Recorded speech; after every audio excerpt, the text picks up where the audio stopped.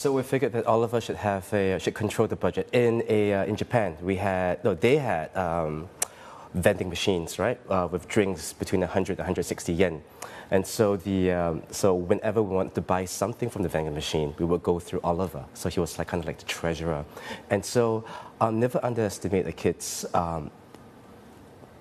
Just how fun it can be. You empowered him.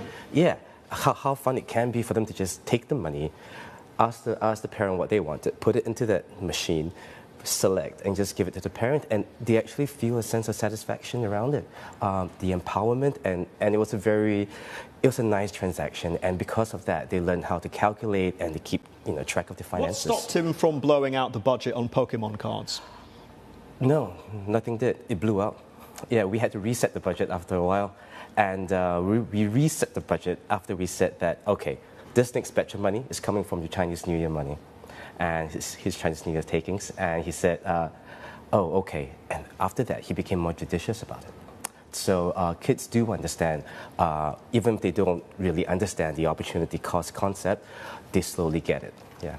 He's 7 years old now, Yes. and my question is it going to stick? Because financial literacy, as we all know, it's a lifelong learning process. It does get very challenging in the teenage years when you consider the impact of social media, the ease of online shopping, access to credit card. They may have their own credit card. How do you convince a young person about financial planning? So we want to be able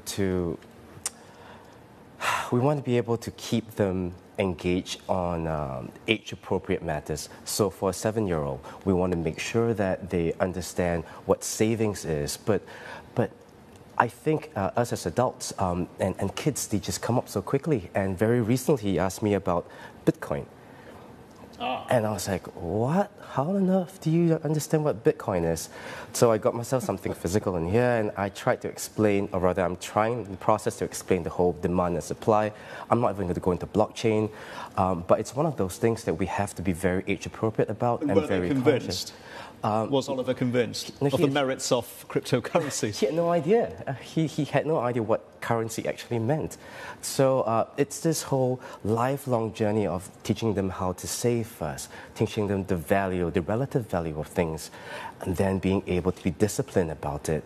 And then the whole issue of interest rates and debt comes in as they get older.